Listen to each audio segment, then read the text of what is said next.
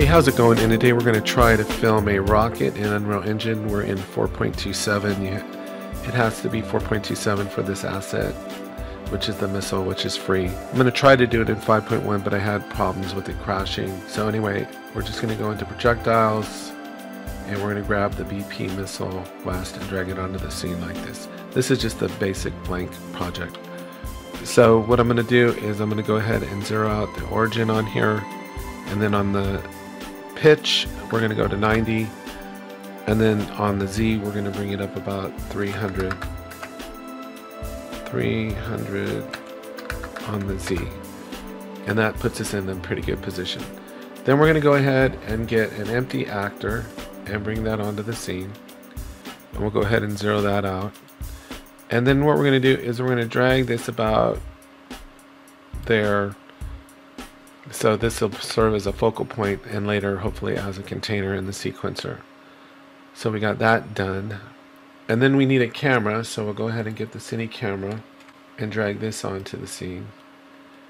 And this is in the right orientation, believe it or not. So, you know, I never noticed like the level of detail on this rocket. Like you'll see there's, looks like text on the side right there. So anyway, the thing right here is we're just going to try to frame up our shot right here. So we might pull back a little bit here and use these controls. So let's see, just however you want to try to frame this up, realizing that there's going to be a lot of stuff exploding out of the thrust when the rocket gets on there. So let's go ahead and decrease our focal length. Let's go ahead and get in to focus.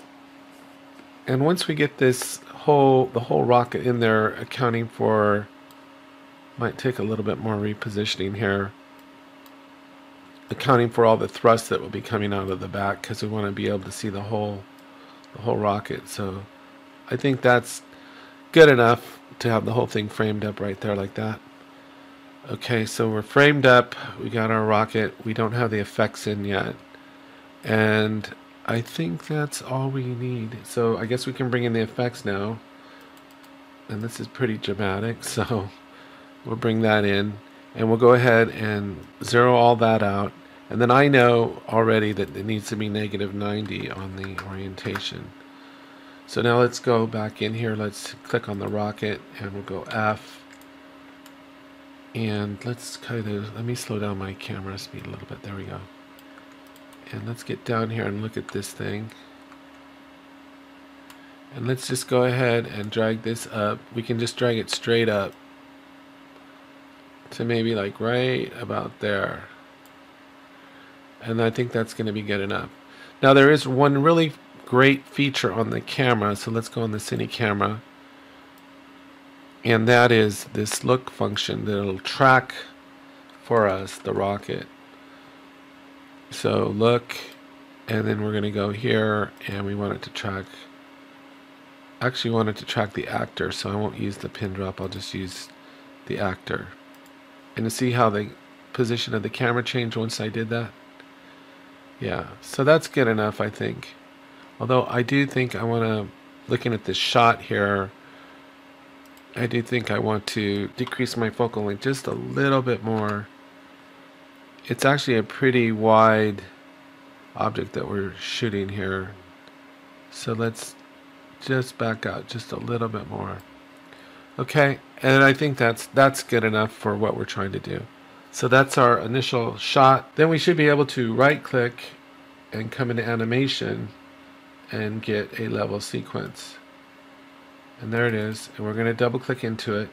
And now we're just going to add those 4 things we just added to the scene. So we're going to add our camera. We can close this up for now.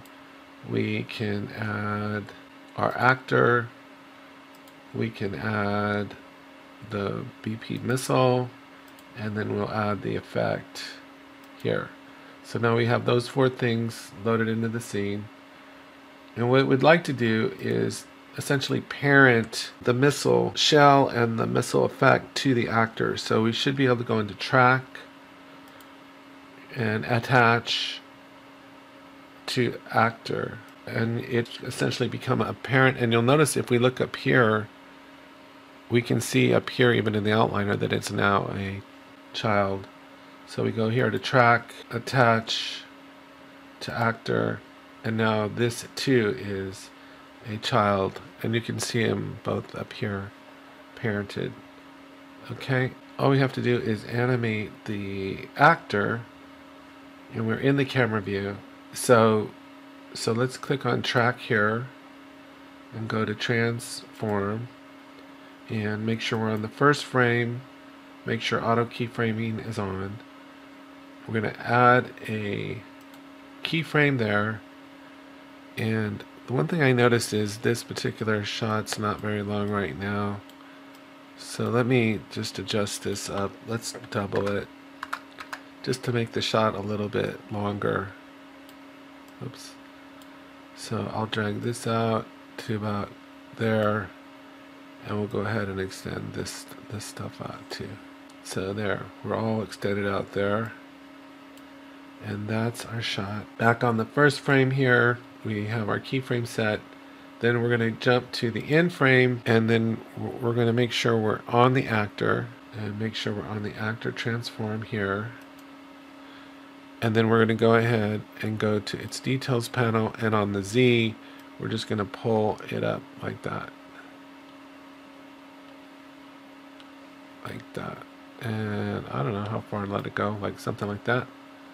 And then if we come back to the beginning and we hit play, there is our shot. There's one other thing maybe I'd like to try to do, and hopefully I don't cause it to crash, but I'd like the camera to kind of go up with the rocket a little bit more. So let's go back to the first frame, click here on the transform for the rocket, make sure we're on the first frame, and we're going to add a keyframe. Come here, make sure we're on the cine camera, add a keyframe, then go to the end frame, and then on the camera Z, let's just go ahead and move it up a little bit more, like that. And that should do it. So that should complete our animation of the rocket. The only question is, can we render this out without it crashing? And I honestly don't know. It was crashed. I did this exact same procedure in 5.1 and it kept crashing on me every time. So I'm not sure I did make a report on that. So let's go ahead and see if we can just render it out. So before we do that, we got to go into camera cuts. We've got to add our cine camera actor. And then we got to click here. So we enable that perspective. And then we should be able just to go here. And I'm going to do this as an AVI and just see if that'll work. And I'll just leave everything else standard. And I'm just going to go capture movie. I'm not going to save. And I sort of see, it looks like I don't have my full frame up here in the preview, but it looks like it's getting it. So now I'll close out. Let's see, I have my AVI right here. Let's open it with, not sure what I can open this with. And there we go.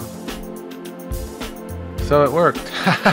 I'll try this again in 5.1 and see if I can get it to work. So anyway, that's all I had for today. Take care, have a great day, and I'll talk to you next time.